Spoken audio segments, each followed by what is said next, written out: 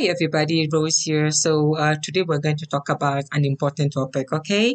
So, this is today's topic. Everybody cannot be your friend, and I mean it. Everybody out there cannot be your friend. You should not allow anybody to befriend you. Your friendship should be costly, meaning there isn't a currency to it, but you should be very selective. If I mean costly, meaning don't allow any and everybody to befriend you or to be your friend. Because believe me, the crowd that you hang around can determine your future.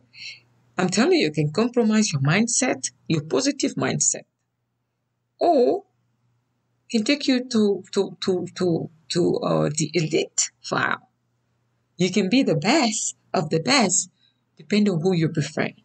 Or you can be the worst of the worst, depending on who you hang around with. So therefore, my word and my advice to you is to be super selective, especially these days.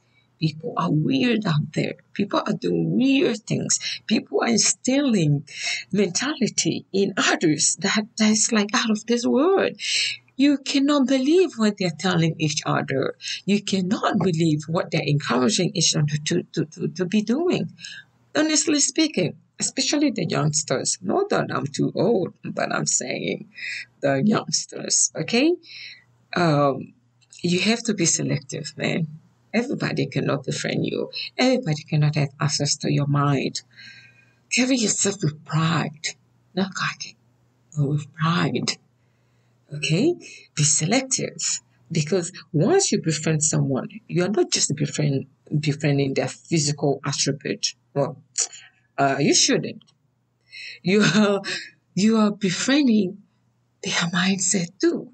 No kidding. You're going to learn from them. Either you will learn bad things from them or good things from them. So therefore, when they come to me and someone wants to befriend me, not that I'm judgmental, not that, you know, I look at them, I say, okay, what am I going to gain out of this? I'm not talking about monetary value. I'm talking about what type of knowledge am I going to learn from this person? Where can they take me? And let's say you're a college student and someone want to befriend you. Is either they want to pick your brain or they want to distract you. So if you should befriend someone, make sure that you're picking their brain. Learn something that you don't know because you're befriending them. Your goal of befriending someone or accepting someone to be your friend is to learn something amazing, ridiculously smart, or something mind boggling from them that you didn't know you existed or that you didn't know you could do. Have a friend that can take you to the moon. I mean, the moon, not the other moon in the bedroom. Yeah, you shouldn't be, yeah, begging any of your friends, okay? I didn't say it. Because some people also are into that.